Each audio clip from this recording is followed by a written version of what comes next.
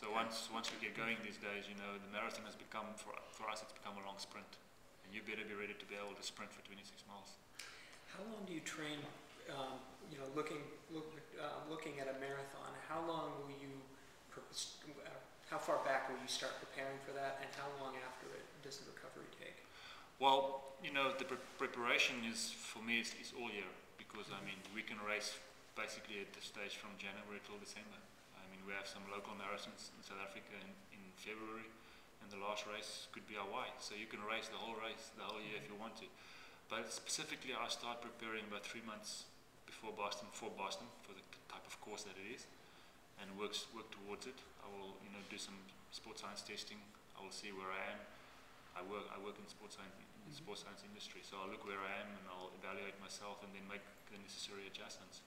Recovery is not much of an issue because I'll be doing London in 6 days' time after Boston, and then a week after that I'll be doing a race in Korea, marathon.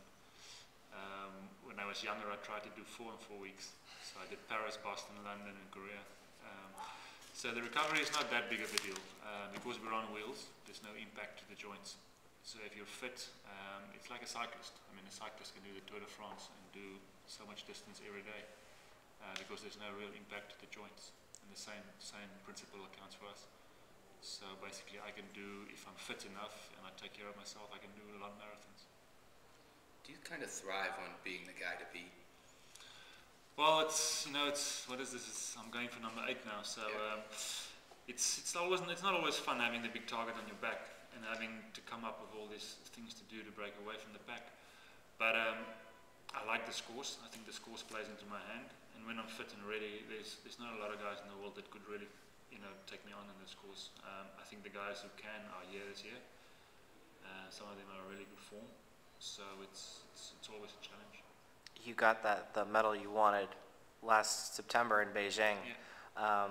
May have been a different discipline, but you know, talk about your Paralympic career and the opportunities it's presented you since Barcelona. Yeah. Well, you know, as I said, Beijing was my 5th and it was my 3rd sport because I started out as a swimmer and then I moved over to track, and then afterwards, you know, I've moved over to cycling, and it's just helped me to develop as an athlete. I think I understand what it takes to train to be able to be ready for any event from 15 seconds, which I've done before. In Barcelona, I did the 100 meters on the track, up to, you know, a cycling road race, which can be an event of up to 2 hours. So I've gone through them all, and I've learned how to prepare myself. The whole Paralympic experience itself has been really, really incredible. But you know, it's also, I was up to about 2002.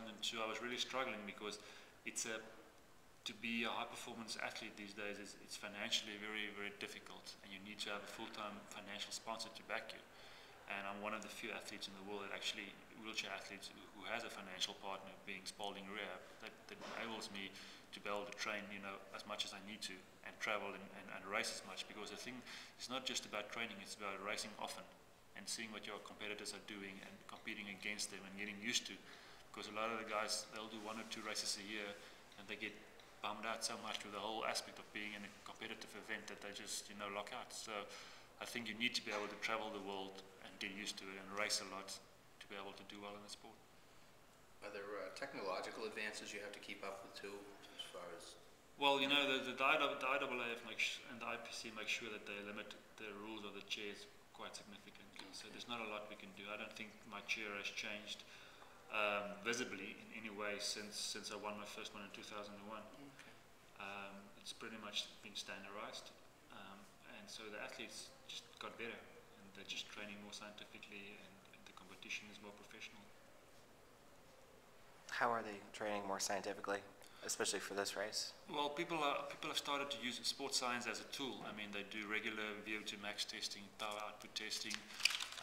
They measure immune response. They measure blood. They measure recovery through blood these days.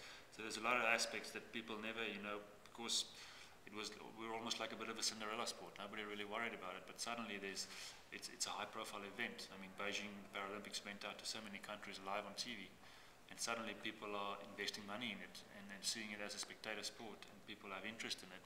In South Africa, for instance, because our Olympic team only won 1 medal, and the Paralympic team finished 6th overall out of all the countries in the world, it drew a lot more media attention, and people followed the Paralympics a lot more religiously than they did the Olympics. And suddenly you're in a situation where our Paralympic team have more sponsors than our Olympic team because of media exposure and because of the level of the competition. Do you feel like that more of the Paralympic athletes are stepping up in terms of weight training and what they're doing because of what you've done in your own development? I think raising the standard in any sport, people will realize that if they want to get close to the times and what you're doing, that they need to step up the game. They need to engage in weight training and psychology and more periodized training and stuff like that. So it just raises the standard of the sport generally if one or two people are starting to do it the right way. Is that like the Van Dyk model? And are people kind of following? Well, yeah. I get a lot of people finding out how am I training? What am I doing? Looking at what am I? Even the way I designed my chair and the way we've developed it. A lot of people will send an order form to Invicare Care Top End, and they will ask they want a chair like mine. That's all they ask. So it's just the way it's developed. But I mean, are people using your training techniques and well, a lot of it you keep to yourself, but like the fact that I use hand cycling as a very strong component in my training is cross training, because you can go so much further and so much longer without hurting yourself too much. And a lot of people have started doing that, and they've been buying hand cycles and cross training and getting fitter, because I found with a hand cycle I can go a lot harder for a lot longer, so I keep my heart rate higher, so I can influence my lactic tolerance, and that was one of my weaknesses. And I was able to improve that, and I made no secret of it that the way I overcome it was by using the hand bike, and so a lot of people have followed suit.